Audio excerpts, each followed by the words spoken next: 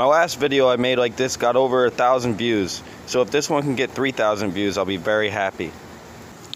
Fishing with sand fleas in Florida River. Let's see what we get.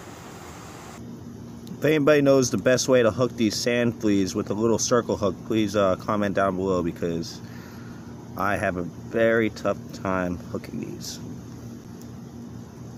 Get her out there. Alright, we got our first taker. Bobber. Oh, there it goes. Just gonna let him take it for a little bit. Okay. Pretty decent fish.